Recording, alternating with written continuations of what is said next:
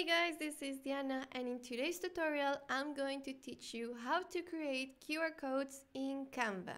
This is really simple, and let's start now.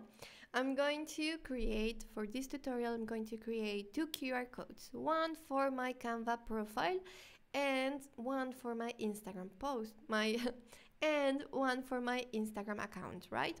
So I'm going to my Canva profile and I'm going just to copy this link. Then I'm going to the left menu in Canva. I'm going to click here in more, and here you will find different apps, and there is a QR code app here. So I'm going to click, and I just need to paste the URL of my Canva profile. So let's click here on generate code. And it is as simple as this. Here it is my new QR code, and for my Instagram account I'll do the same process. I'm going to click here on copy, and then because this is already open, I'll need to delete this link or this URL and paste the new one.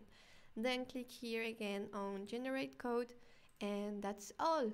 So yeah guys, I hope you like this tutorial. It is really simple and every account can do or use this functionality. So if you are watching this tutorial from YouTube and you are not subscribed, So if you are watching this tutorial, So if you like this tutorial and you are watching it from YouTube, I forgot the call to action. So if you like this tutorial and you would like to receive more tutorials like this, subscribe to this channel and hit the bell button so you can get a notification every time I upload a new